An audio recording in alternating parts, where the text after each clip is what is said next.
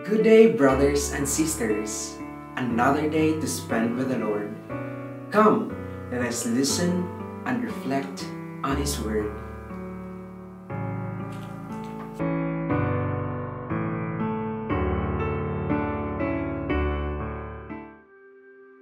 A reading from the Holy Gospel according to Saint Matthew.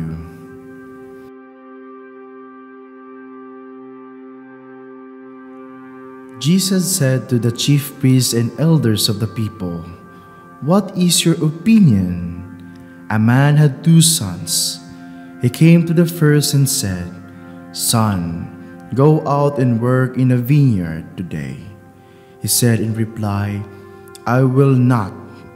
But afterwards he changed his mind and went. The man came to the other son and gave the same order. He said in reply, 'Yes, sir,' but did not go. Which of the 2 did his father's will?" They answered, "The first." Jesus said to them, "Amen, I say to you, tax collectors and prostitutes are entering the kingdom of God before you. When John came to you in the way of righteousness, you did not believe him, but tax collectors and prostitutes did. Yet, even when you saw that, you did not later change your minds and believe him." The Gospel of the Lord. We are judged by our actions. The execution of a number of convicted criminals and delinquents has not doused the heated debate over the exercise of justice and the morality of imposing the death penalty. The laws have yet to reckon with the extenuating circumstances and complicities of a crime, the possibilities of reform on the part of the guilty party, the right of a human being or the state to take the life of another, which is believed to belong to God alone. Reference to God is rendered more acute because the Lord, as we know him in scriptures, especially in the Gospels, behaves as a judge who would drag the case indefinitely. He does not strike the guilty dead. He does not label anyone guilty once and for all. He believes in and waits for sincere amendment. The victims and those who suffer the brunt of the offense find this strange and even call it unfair.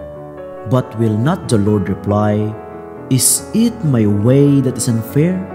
Or rather, are not your ways unfair?" God is not indifferent to the good and evil done by human beings. But as long as they are capable of free choice, they are open to possibilities.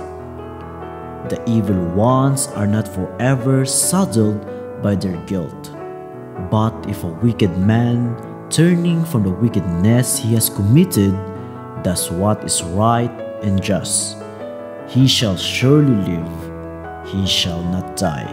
The divine way is further clarified by Jesus in the Gospel when he says that tax collectors and prostitutes are entering the kingdom of God before the so-called righteous.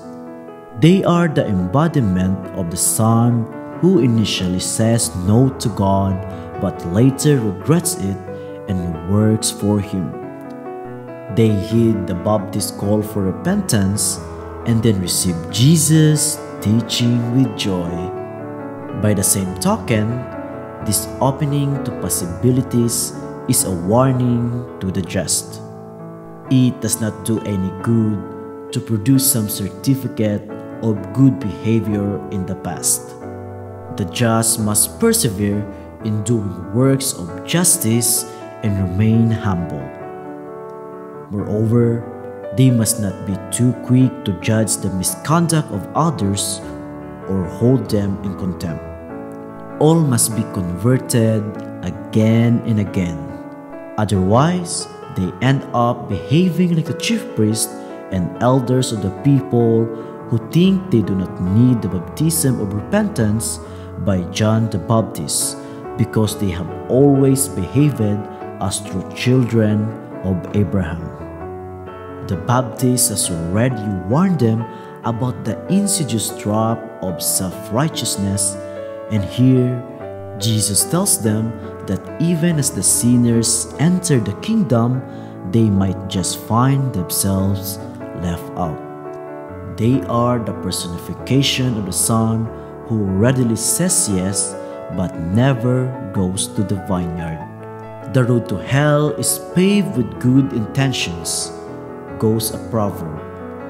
Today's Word of God reminds us that it is our action that counts. If the Monchoy writes, "Entry into the kingdom requires of us a continuing and living desire to accept God's will for us at each moment of our life." It is a yes said over and over again.